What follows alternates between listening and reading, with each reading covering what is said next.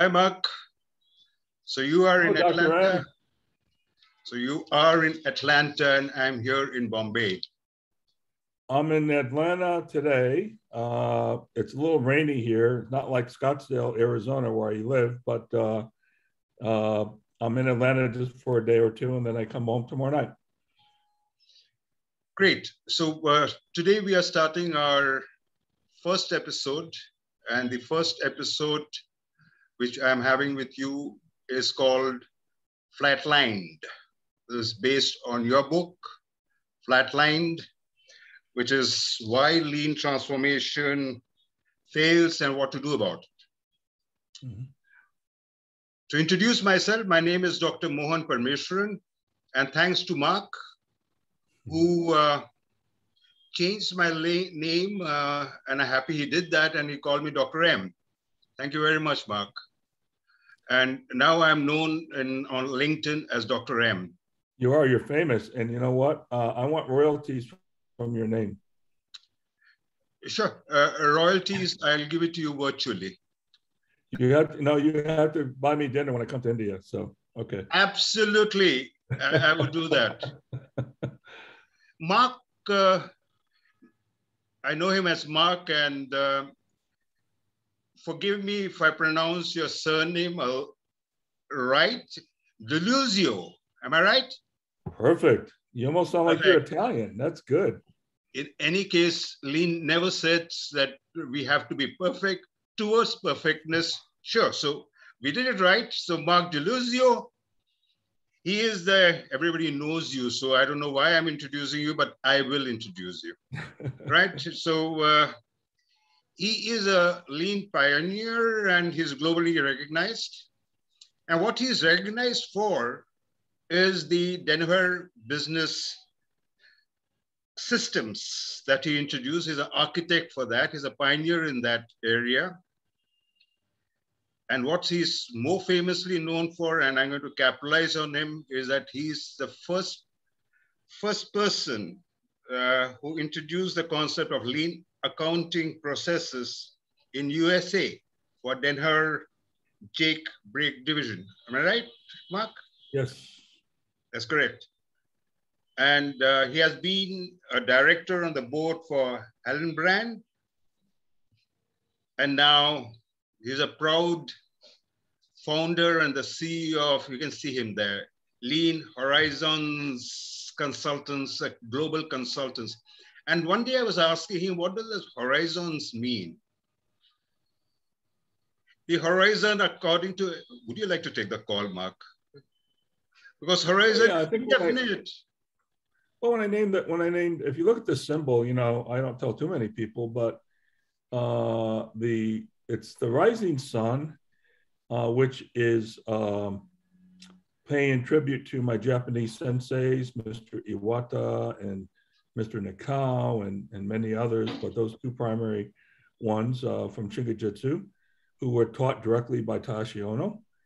My first trip to Japan was in 1990, and unfortunately, Ono's son died that same year, so I never got to meet Ono. But I did meet him through, virtually, if you will, through my senseis. So that's what that rising sun is. And then, of course, the mountain is supposed to represent Mount Fuji, which is a beautiful mountain. But when I only put one mountain there, it didn't look right, so I added a second mountain peak. So that's kind of a little cheating there, but anyway, the whole idea of a horizon is that lean is a journey, right? And when you reach, if you're looking out at the horizon and you start journeying towards that horizon, once you reach that point, what do you see? Another horizon, okay? And it continues, right? And it will never stop. So that's the whole idea of a horizon, is that once I reach that point out in the horizon, all I see is another horizon. And it's a continuous journey, and that's really what lean's all about. You never arrive, you're always learning.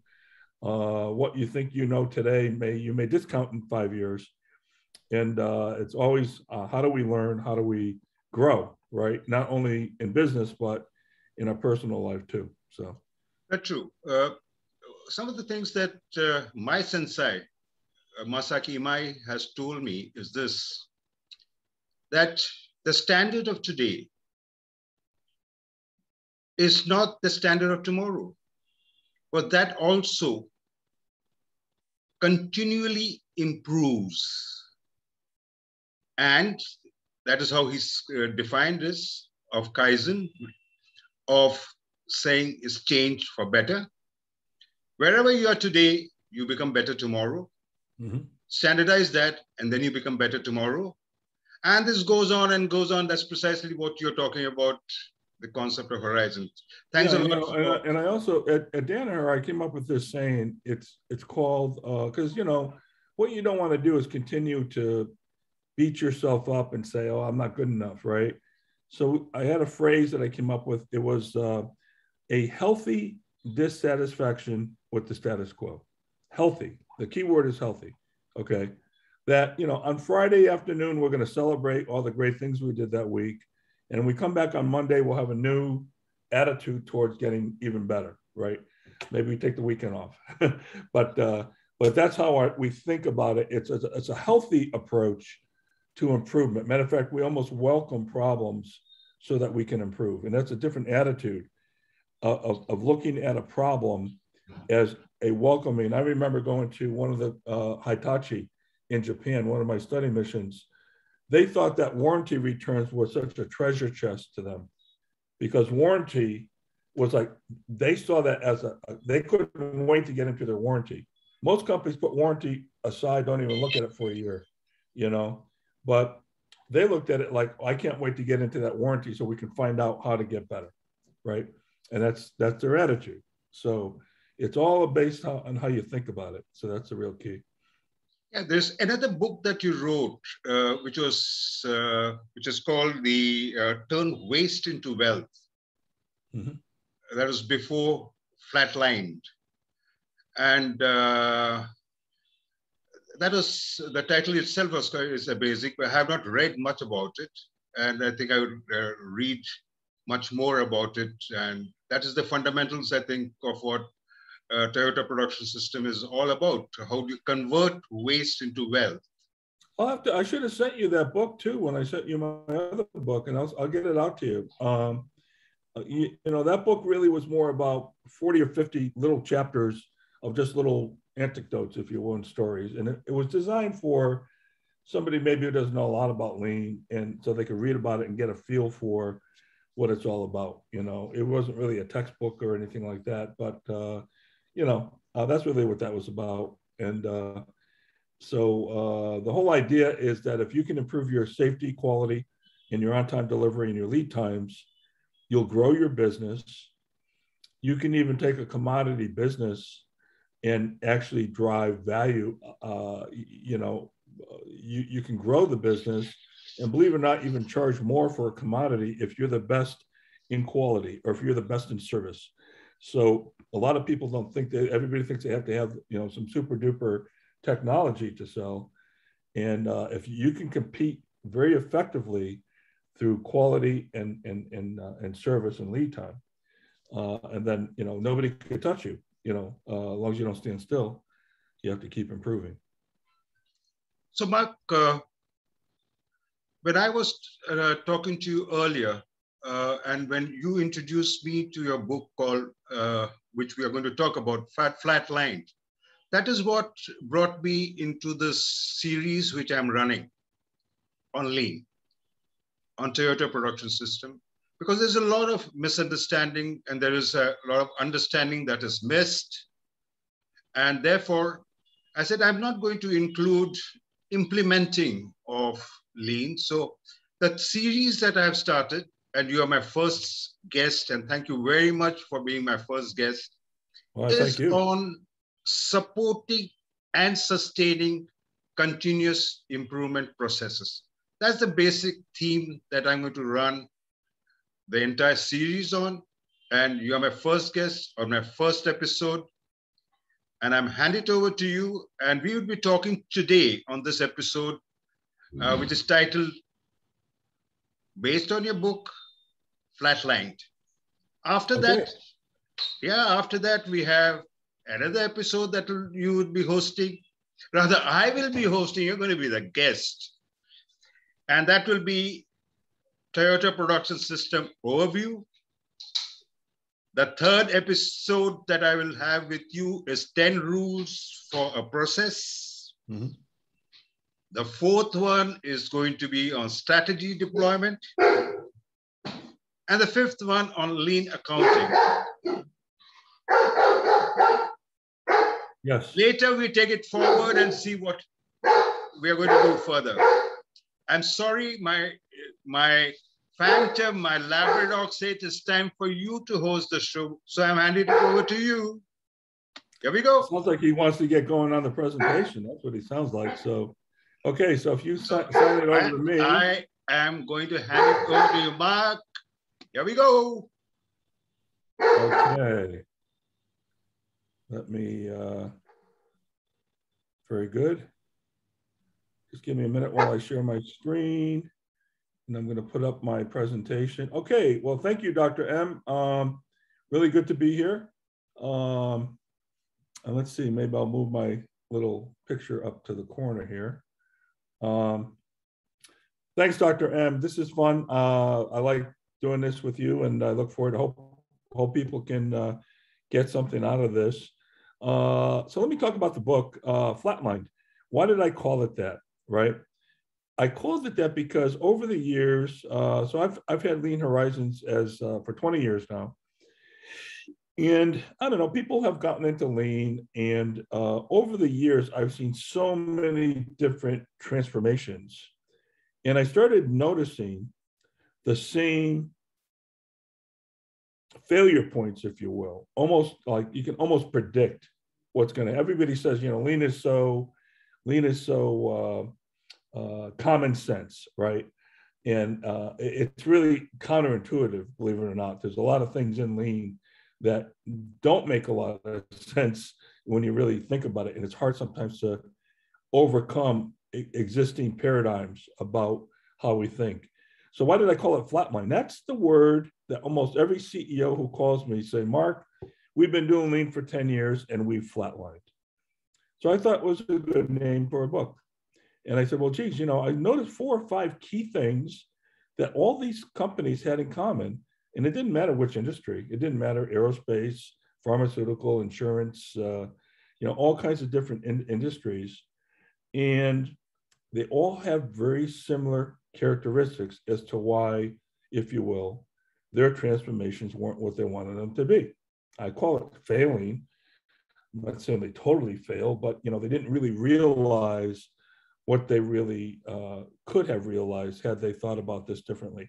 So that's what this presentation is all about. And of course, I'm going to also tell, it's easy to point out the issues like a lot of people do, but then I'm going to talk about what to do about it as well, okay?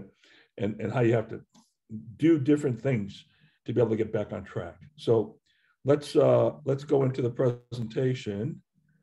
You know, when people look at the Danaher business system, you know, they see this nice, beautiful, shiny, sunlit iceberg, and that's all the great profits and the great accolades with DBS and all that. But there was a lot of turmoil developing the Danaher business system. And, you know, as you know, the bottom of the iceberg is what sunk the Titanic, okay? But that's the part you don't see. We had a lot of setbacks. We made a lot of mistakes. Matter of fact, I have a whole nother presentation called Humble Errors. And part of that presentation talks a little bit about, is incorporated into this presentation, but I call Humble Errors the 10 errors I made in creating the Danaher business system. What would I have done differently, right? And I think sometimes you learn more from the errors than talking about your successes, right? So this iceberg, when you see greatness, if you see somebody, let's say, who's really successful, whether it's an athlete, a business executive, it doesn't matter, a doctor, it's not all beauty. They put a lot of pain and suffering. And the real key is, how do you rebound from the errors and the mistakes that everybody's going to make, right? So this book is all about trying to warn you about some of the key things that I've seen people make all the way through, and maybe we can start thinking about avoiding them, okay? I remember my first visit to Toyota, Dr. M, and they told me, the difference between a world-class company and a not so world-class company is their ability to solve problems. And the more I get into this, the more I say this is all about solving problems, right? That's what lean is all about. And they said, even the great Toyota, has problems every day, but we only solve our problems once. Okay, they really solve them. All right, and that's the difference between a great company and a not so. So when you have all the bottom part, the turbulent part of the iceberg, how do you, even as an individual, rebound? You let it consume you, or do you get back up in the morning and say, no, I'm going to go back and do better today, right? So that's the whole idea behind this, okay? And you have to have that tenacity and discipline. We'll talk about discipline to make sure this is all going to work.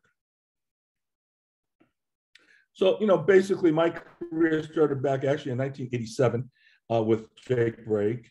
And I worked there as a financial executive, and I became the chief financial officer working for George Koenigsegger and Art Byrne.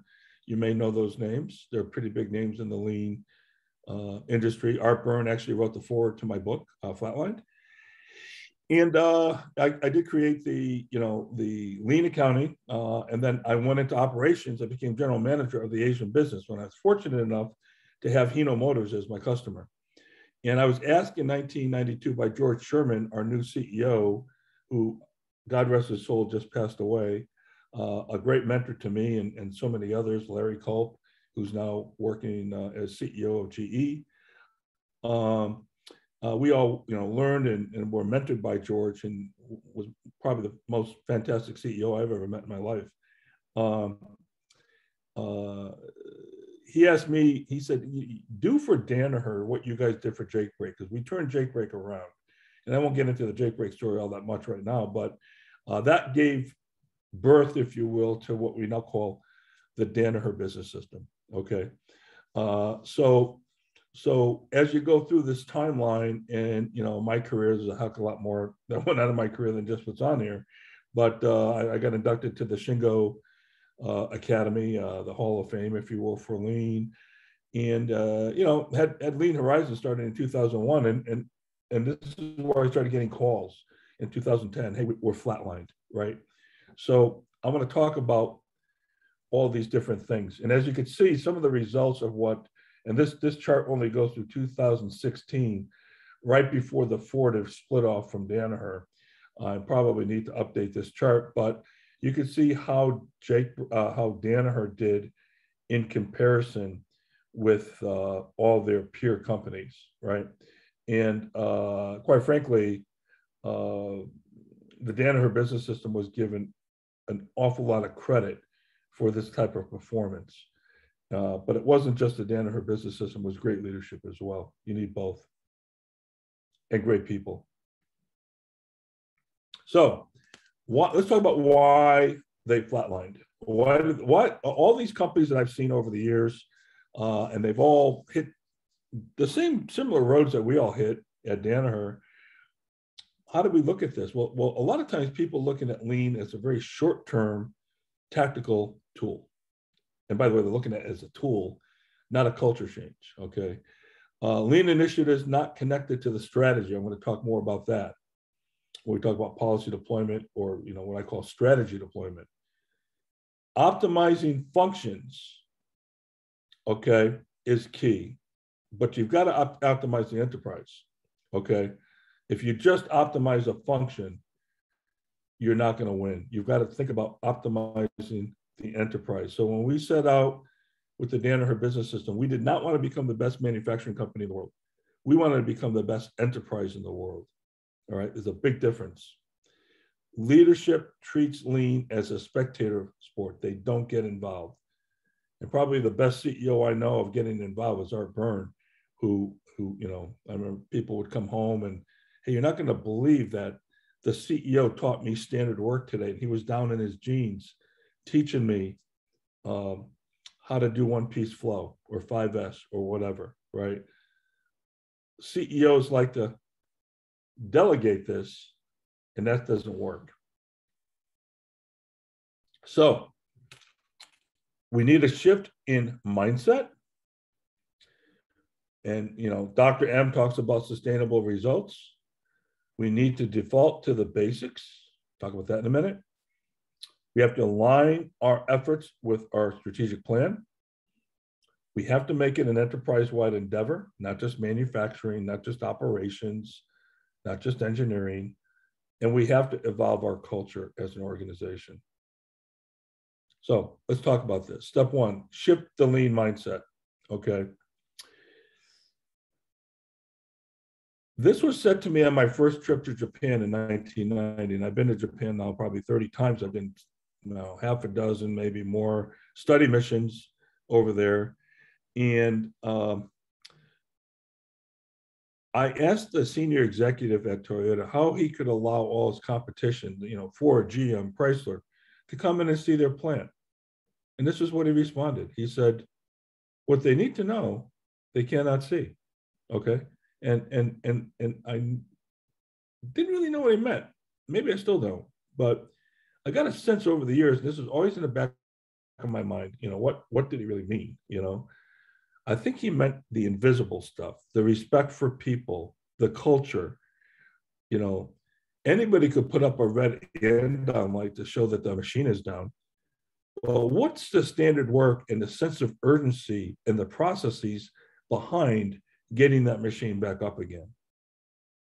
Anybody, like I said, could put that light up. Big deal, right? Anybody could put a Gemba board up. I see so many Gemba boards today. It seems like that's the tool du jour of lean. Everybody wants to put Gemba boards up to, the virtual signal that they're doing lean. But nobody knows how to problem solve off the data that comes off those boards. And half the data is not even meaningful. So, what they need to know, they cannot see. How does it all tie into the culture and the thinking of the organization? How do we solve problems at the lowest level in the organization? Okay, so we have to shift the mindset as we go through. Okay, so one of the things I came up with was this thing called the Lean Trilogy. Actually, it's in my book.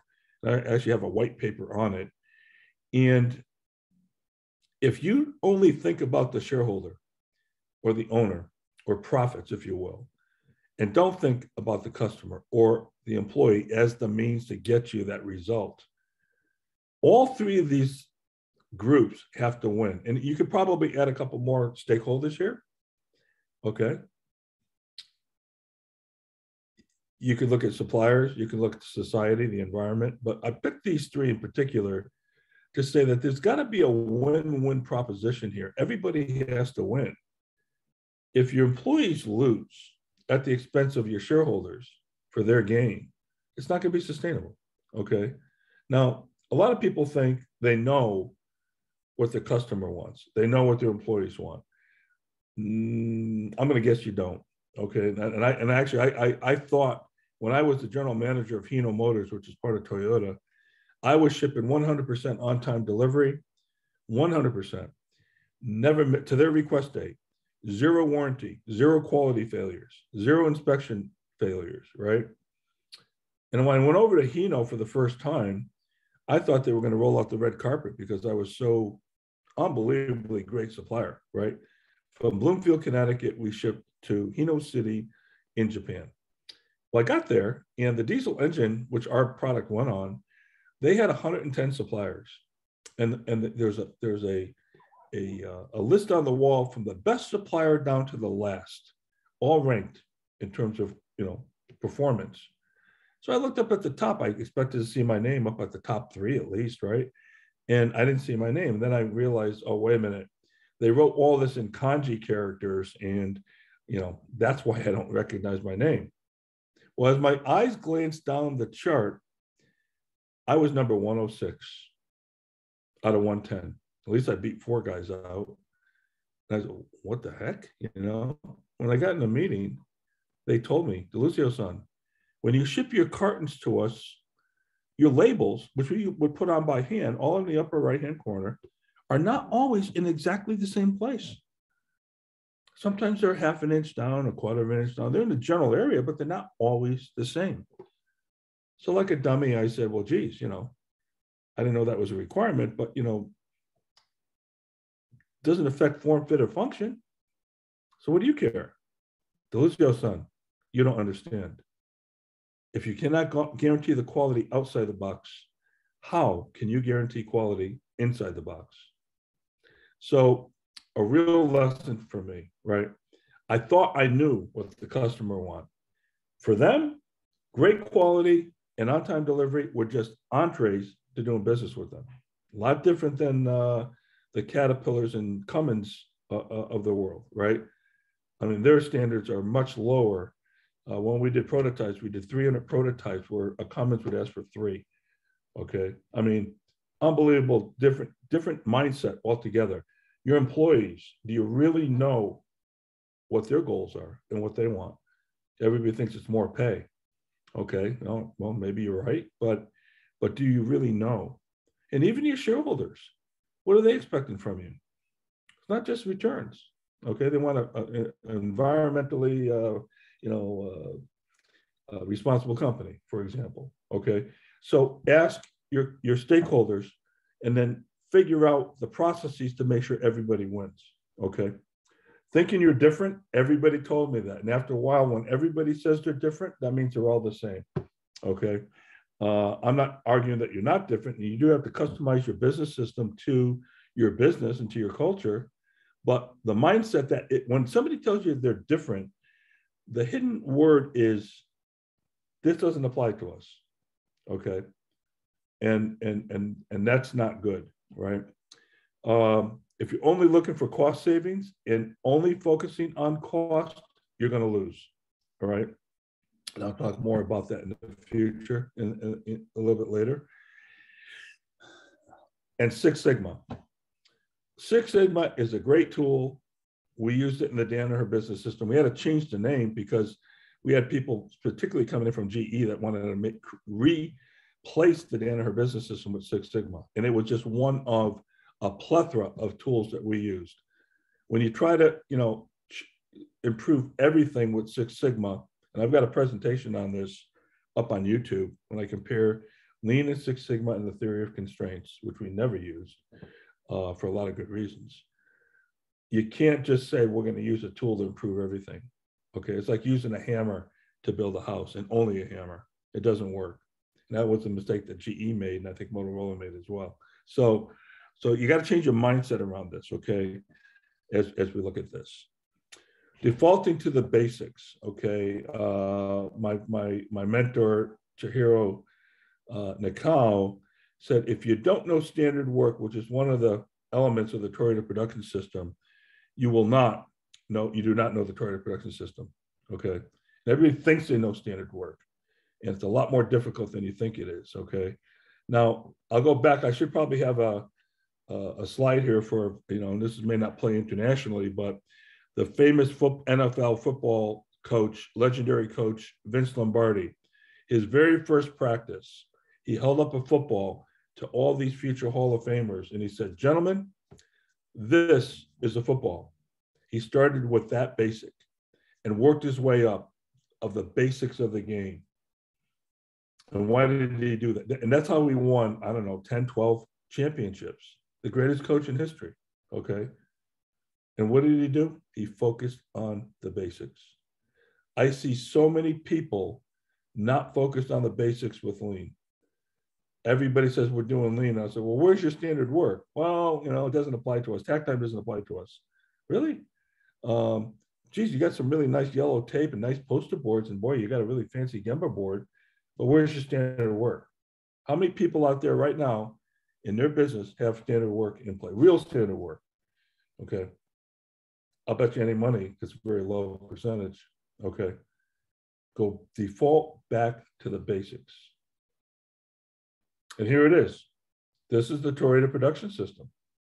Maybe a little fancier artistic graphic here, but there's 3 things on the bottom: Hijunko level scheduling, standard work, and Kaizen. And then you've got Jidoka and just in time. Now I'm going to go through this in a lot more detail in the subsequent webinar with Dr. M, and I'll go in more detail in each and every one of these, okay? But how many times have you gone into, what do you guys do? We do 1 Kaizen a month. Well, I'm not going to sit here and tell you how many Kaizens you should do, but I can tell you right now, 1's not enough. okay? I can't tell you that. It's like saying, Arnold Schwarzenegger wants to become Mr. Universe and he goes to the gym once a month. It doesn't work, okay? It just doesn't work. So default to the basics and understand the principles of lean. Just-in-time principle. We break that all the time. I see that philosophy of just-in-time, make what's needed, when it's needed, and the right quantity, the right quality that is needed. I see that principle being broken all the time.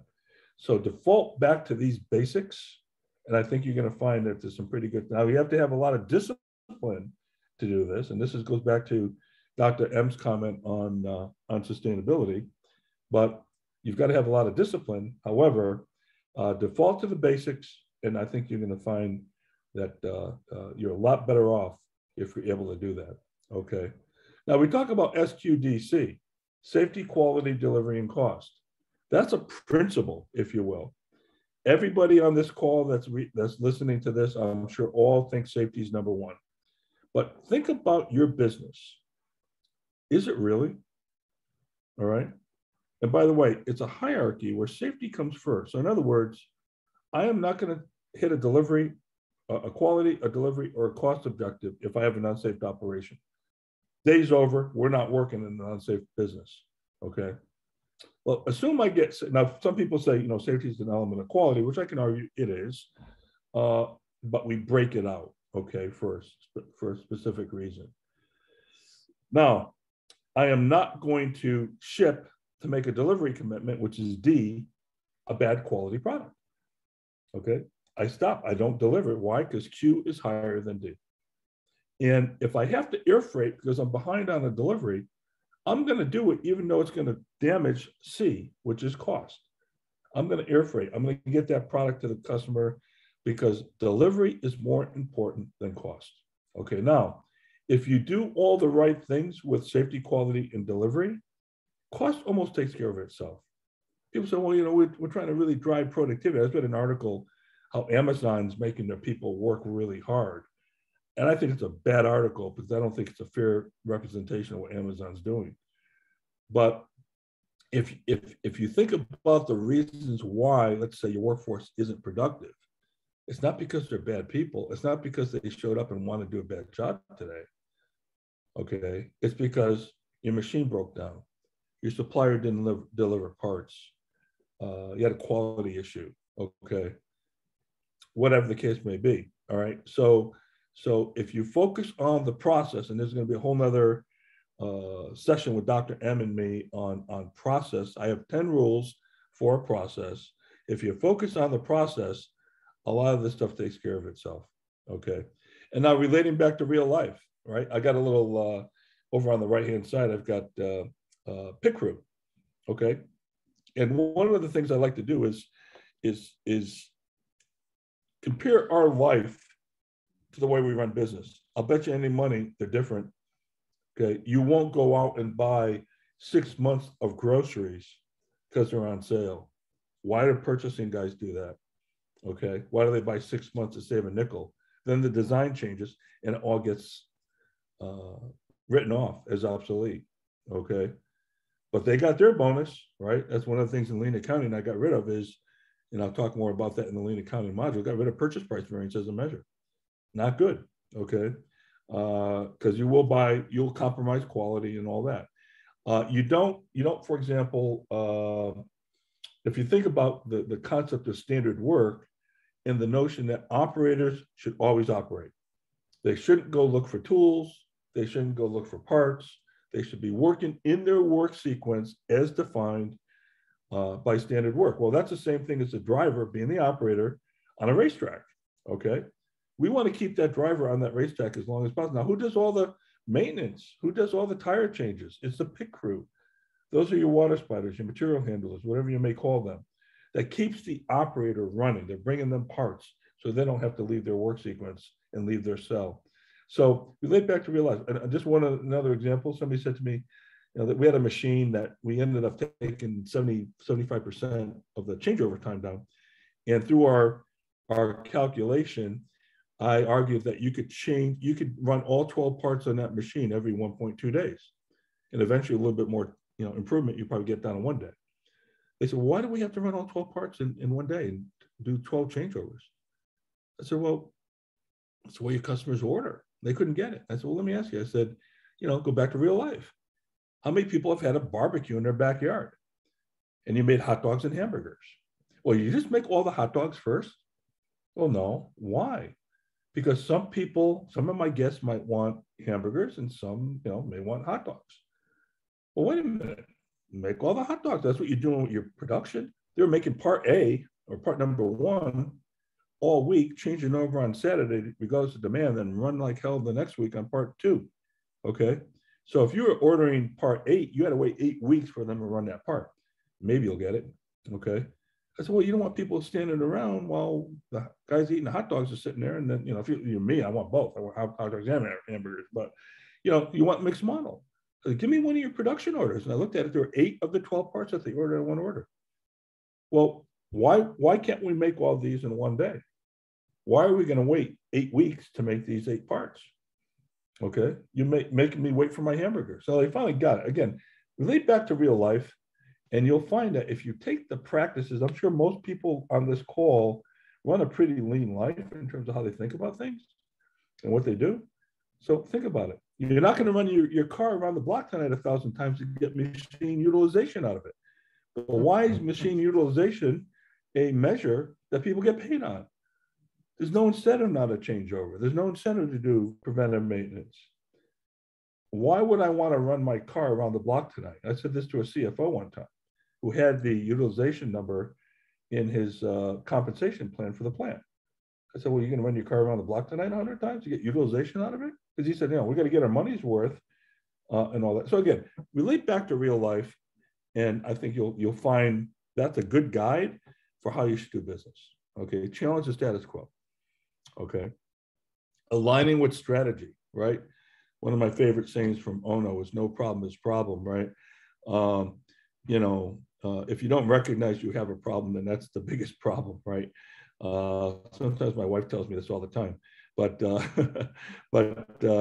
align your transformation with strategy. And, there's gonna be a whole session on the strategy deployment process with Dr. M. And, but I will say this, you've got to be able to decide what it is you're going to work on and what processes need to be either greatly improved or invented because they don't exist to be able to hit your strategy. All right. And there's a lot more to this than that. But I will say, if you think about your business probably consists of thousands of processes, anywhere from how you open up the mail in the mailroom to how you process an invoice, take an order, develop a product, manufacture a product, whatever it may be, okay? Thousands of processes. And one of my first rules of a process is if it's not written down, you cannot call it a process, okay? And that's rule number 1 of my 10 rules when you get to that presentation later this year. And those 10, you don't go on to the other 9 rules because you don't have a process. So when I say no problem is problem, that's your problem. You don't have a process because it's not even documented. And just because it's documented, there's another 9 steps that you have to go through to make sure it works. And that's what that presentation is all about. But once we pick out the enabling processes that we're going to need to hit our strategy, then that's what we want to focus the majority of our Kaizen efforts towards, okay? And make the conscious decision what you're not going to do, okay? You have to benchmark outside, okay? Benchmark what really is good. But I think one of the things you want to think about here, people would come up to me and say, hey, Mark, what's at Danaher especially, what's world-class for inventory turns? I don't know. What if I give you a number? All I know, you're not it, so get back to work, okay? And get better tomorrow than you were today. That's all I want you to do, all right? So sometimes you really got to look at an aggressive rate of improvement from where you are, as opposed to trying to hit some number that's out there that may or may not be meaningful to you, okay? So if you really think about an aggressive rate of improvement, that's really something I think that has to be dealt with, at minimum, 50% improvement in quality, at minimum 50% improvement in on-time delivery in 1 year. And sometimes that's not even enough. And I think you'll find that 50% number is a little bit of a shocker, but you'll blow it away most of the time if you do this right, and almost anything that you might try to do. Now, when you think about improvement and that rate of return, let's just go back to quality. Okay, everybody knows that Six Sigma is 3.4 parts per million. Now, again, a mindset of why not zero? Why are we? My Japanese, Mr. Iwata said to me in Nakao, DeLuzio said, we don't understand Americans, 3.4 parts, Six Sigma. Why not zero? Why are we planning to fail 3.4 times out of a million? Why are we planning 99% on-time delivery? Why not 100? What's so magical about 99? Okay, it's a mindset more than anything else, okay? So that mindset, if you will, okay, is that mindset is important. And then all the engineers one time on LinkedIn were arguing with me, you can't have zero defects. They gave me all the technical reasons why. Well, you know what? They're absolutely right. They can't have zero defects. You want to know why? Because of their mindset. That's why they're not going to have zero defects. It had nothing to do with technology. So anyway, it's a mindset. That's the kind of thing you have to think about. Now, if you are at 50,000 parts per million, okay, and you improve 50% per year, I think I did the math on this. It would take you maybe 13 or 14 years at 50% a year to get to Six Sigma. That's way too long. So that would suggest that in the first year or two, you've got to improve a lot more than 50%, okay, to get that down. Maybe 80% in the first year. Now, you'll have to do the math, but don't accept mediocre improvements, okay? Stretch yourself. And when we talk about strategy deployment, a breakthrough, one of the characteristics of a breakthrough is you have no godly idea how to do it, okay? You have no idea how you're gonna do it, and that's okay. Everybody wants to plan strategy deployment knowing how they're gonna do something. And then that's just not the essence of what we're talking about with breakthrough, okay? And every breakthrough has to be cross-functional, okay? I've never met one yet that is not, all right? So what I mean by that, I can't just have a breakthrough in manufacturing without involving sales and the commercial group and design engineering, okay? And finance, okay? I can't do that. I have never saw a breakthrough yet in all my years of doing this that was just a singular function, okay? And when it comes to functions, and I said I talked about this earlier, I don't want the best function in the world. I don't want the best human resources department. I don't want the best IT department, the best engineering. I want the best enterprise. I would almost wish I could blow away functions if possible. Why do I say that? Because I can guarantee you, and this has been my experience, if you try to optimize any one function, you name it, HR, IT, engineering, manufacturing, accounting, finance, doesn't matter. If you try to optimize one function, you will sub-optimize the organization in the enterprise. I can guarantee you, by trying to optimize a function, you will sub-optimize the enterprise, okay? You need to work in a synergistic fashion across functions in order to build that one best enterprise. You cannot do it by being the best function, okay? So how you work together, and that means everybody has to be on the same page from a philosophical perspective. The principles have to be thought out, non-negotiables, which I'll talk about.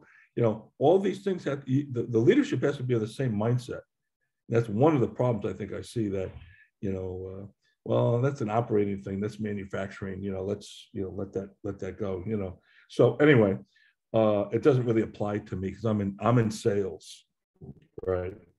I'm in design engineering. Now, what does lean have to do? That's for those guys that make widgets, right?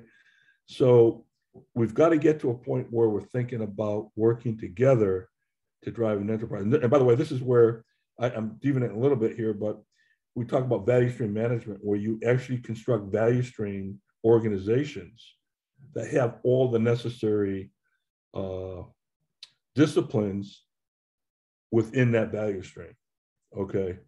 So I don't have to vie for resources. I don't have to go to the head of engineering. Hey, I need Charlie to come over and work on a problem.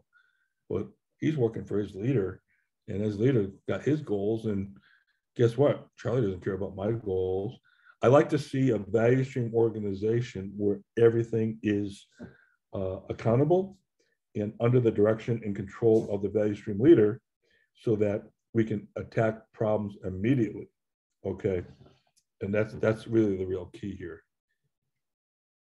Here's a case study. When we said we wanted to go to Asia to become countercyclical, okay, because we were tied into the North American truck market, and it was very, when GDP went up, our business went up. When it went down, right?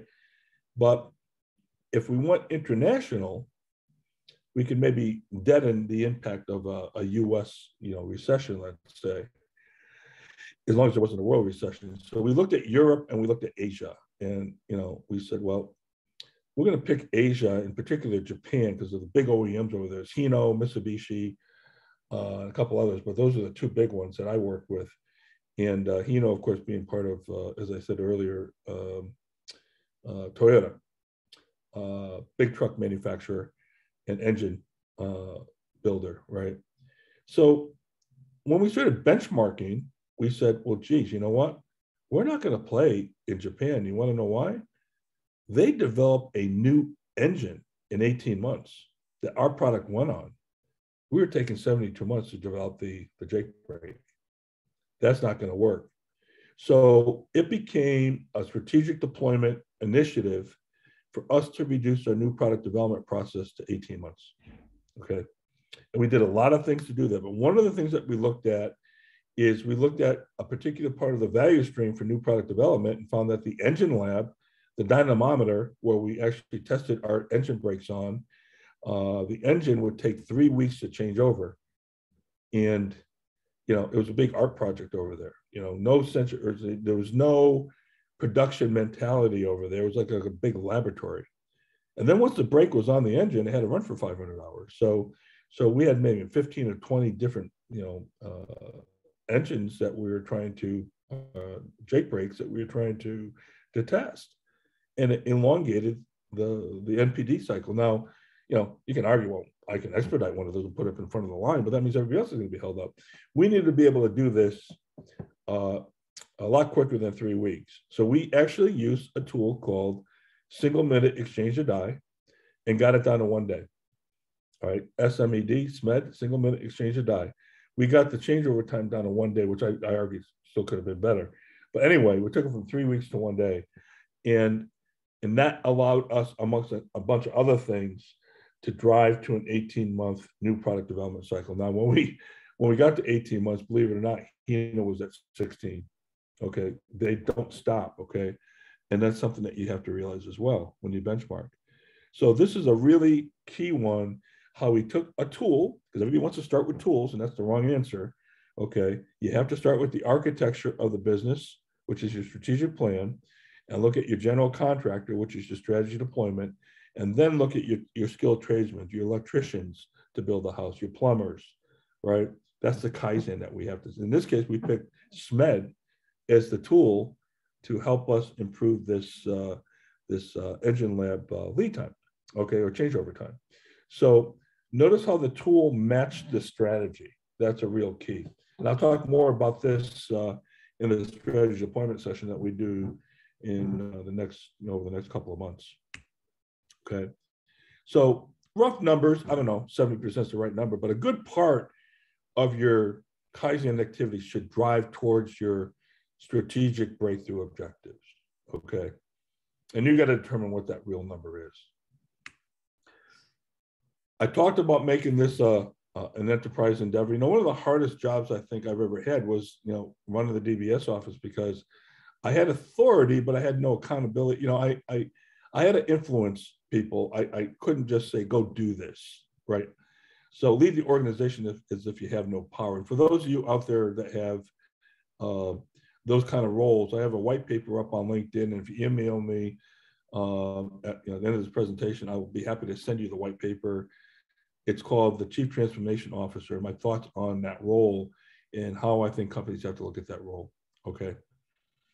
But lead organizations, you have no power. You have to influence people and get them involved in the change process. Okay. And a lot of us focus on MUDA, which is a traditional 7-0 waste, transportation defects, all that. But MURA and MURI, MURA is unevenness and MURI is, call it unreasonableness, okay? Those are normally driven by policy. So a policy that says, we are going to make our sales bonus this month. So that means that the sales force goes out and all the orders come in at the end of the month, end of the quarter, so they get their sales bonus. And they discount it to entice customers to take the product early, which, by the way, is a violation of just-in-time philosophy. Okay, so here again, going back to the principles. But the policy is such that the sales guys are going to win. The sales vice president is going to get his bonus, and the function's going to win in this case. But now the plant's got to work all kinds of overtime. We have to jerk around with our supply chain now and our suppliers. Everybody else lost. The enterprise lost, but the sales department won. That's a policy, okay? And there's a lot of examples like this, right? One of the policies could be, you have to take your vacation by the end of the year. So everybody all of a sudden, October, November, taking vacations, and we have nobody to make the product because we didn't manage it effectively. So these policies drive a lot of this waste, okay? And sometimes those are bigger waste than just pure MUDA, right? So think about that. And I talked about enterprise Kaizen. When we think about breakthrough, we're doing enterprise-wide Kaizen, not point Kaizen. Okay, now point Kaizen would be, I'm going into a specific function, let's say a cell, an accounts payable department, whatever, and I'm making point improvements. And normally what's happened with the companies that have called me, hey, Mark, we're flatlined, is they've only been participating in point Kaizen, but they never figured out how to change the enterprise. And a large reason that had to do with mindset, because all the leaders went on the same page, okay? They were all over the place in terms of their thinking on this, including the CEO, okay? And then I also talked about lean accounting. Again, there'll be a whole session on that in the future to talk about the dysfunctional. I had to unlearn everything I learned in college. I'm a certified management accountant, and all the cost accounting I learned, I work for some of the greatest cost accounting people in the world. I had to undo it all those variance analysis, absorption. I'll talk more about this in the lean accounting presentation, but I had to unlearn that because it was driving the wrong behaviors. All I did when I developed lean accounting, I said, well, look, besides value stream costing and driving cost to the value stream from an overhead perspective and not allocating overhead based on some arbitrary allocation method, okay, we got really accurate product costs. But then I said, well, the management reporting of what we're doing is just driving the wrong behaviors, okay? So I'll talk more about that when we get to the lean accounting part, okay? And then, of course, the culture, and this all has to do with respect for people. The fish rots from the head, okay? If it's not working, look at yourself as a leader, okay? You're probably the biggest root cause on the Pareto as to why it's not working, all right? Everybody likes to take a victimhood mentality, how they're different, and how they have no control over outside circumstances and all that. Well, not really good enough. The customer doesn't care about that either, right? So look at yourself as you go through this and develop, what I call non-negotiables, okay?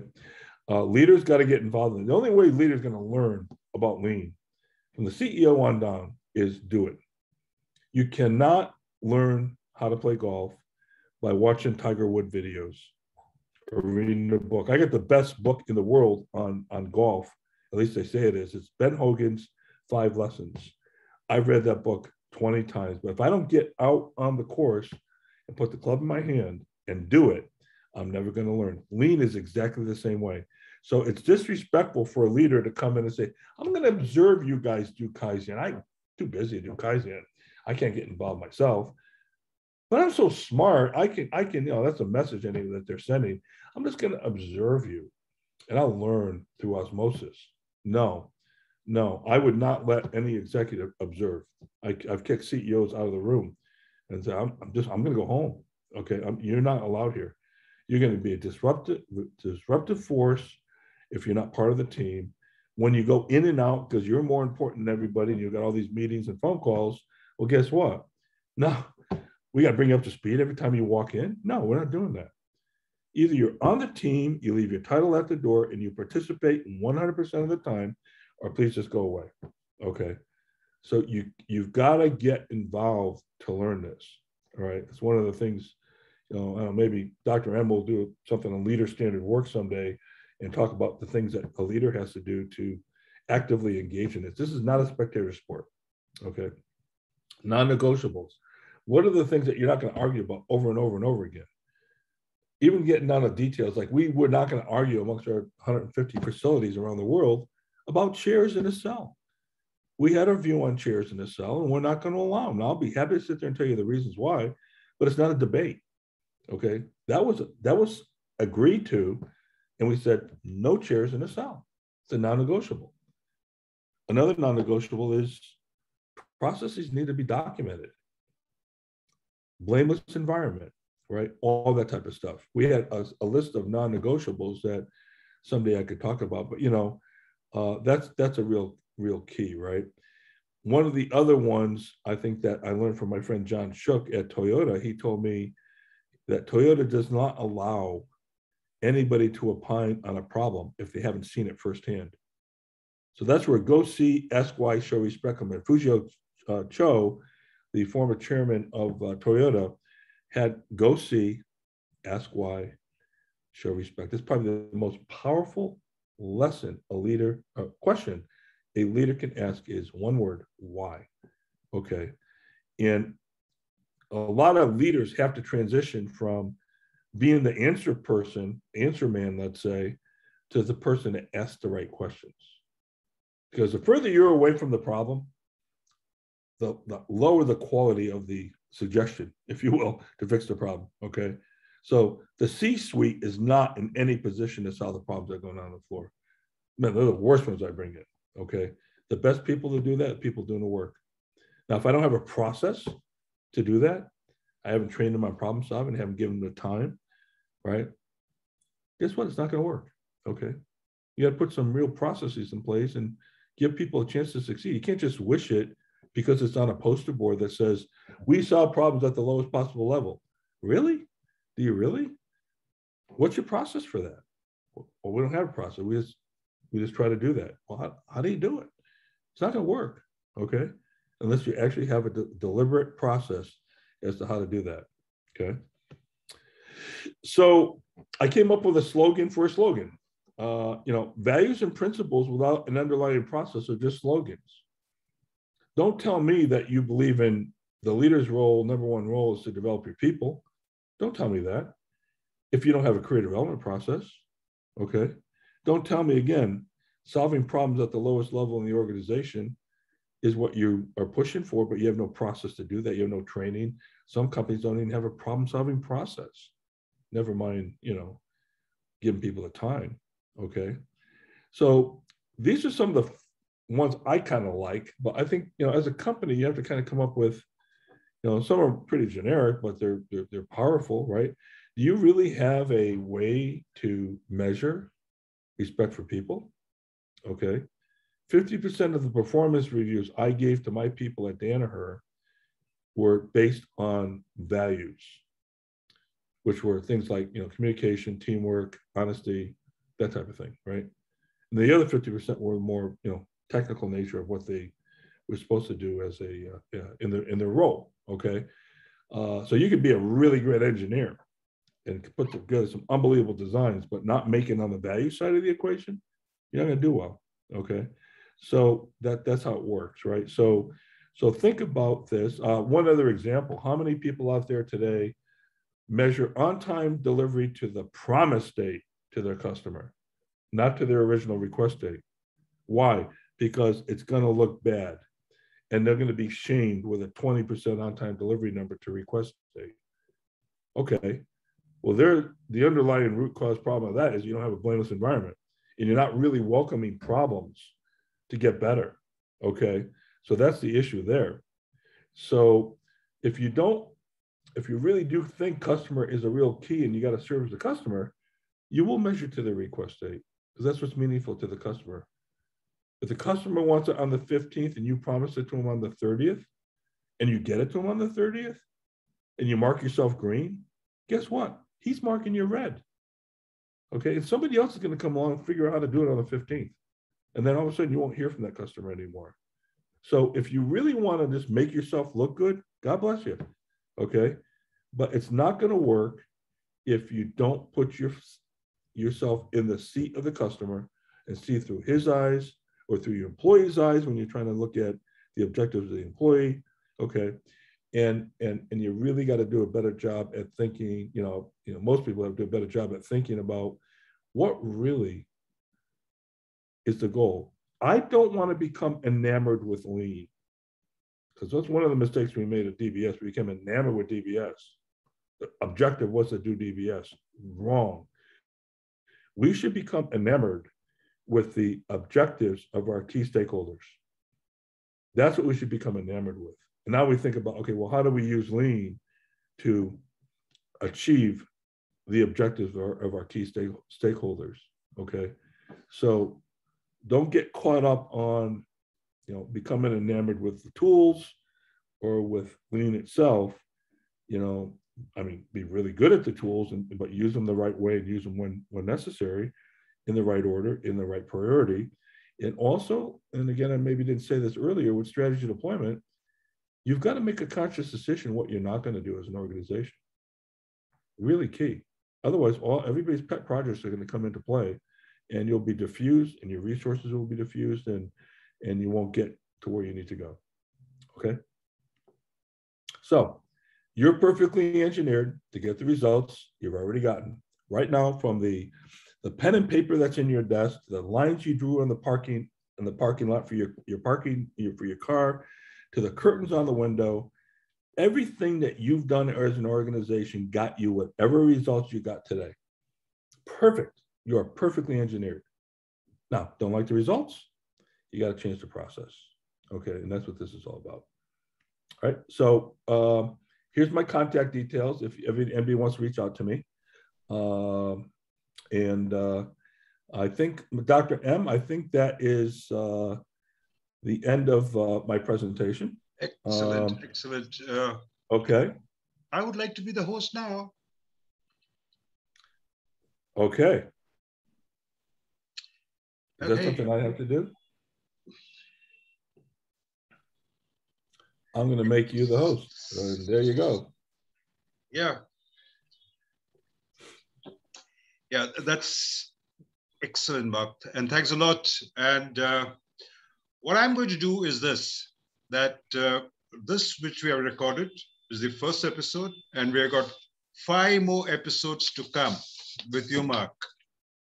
Mm-hmm. Followed by this would be the 10 prints, the TPS overview, Toyota Production System overview, followed by 10 rules of process, followed by strategy deployment and lean accounting.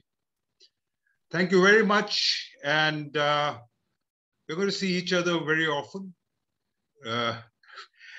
And this is my excellent first guest for supporting and sustaining continuous improvement processes. Thank you very much. And with respect to this, I will be hosting it on my LinkedIn. Mark would also do that on his LinkedIn. Also, it'll be available on YouTube. The notification for that, you just wait. We will be doing it in a couple of days. Thank you very much, Mark, and take care. Have a great evening in India, and we'll see you on the next broadcast. Yes. Take care. Okay. Bye now.